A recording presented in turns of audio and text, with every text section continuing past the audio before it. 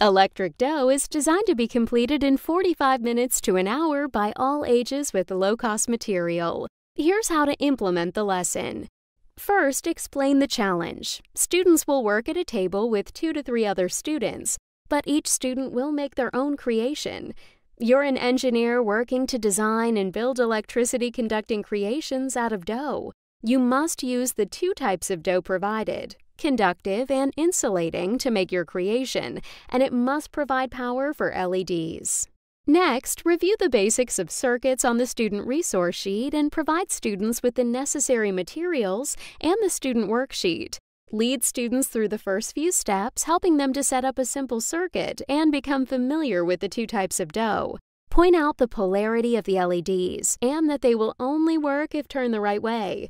If the LEDs aren't lighting up, students should try turning them around so the leads are attached in the opposite direction. Students should follow the instructions on the student worksheet to explore the properties of the 2 doughs and how they can be used to build statues and objects with electrical elements. Once students have made it through the exercises in the student worksheet, have students make their own creative structure. Encourage students to work together to troubleshoot issues they run into. Also encourage experimentation and remind students that there are multiple solutions and that engineers learn from failure and then apply the lessons learned in their redesigns. Once completed, display students' creations and have them share with the class. Close with a class debrief of their experience.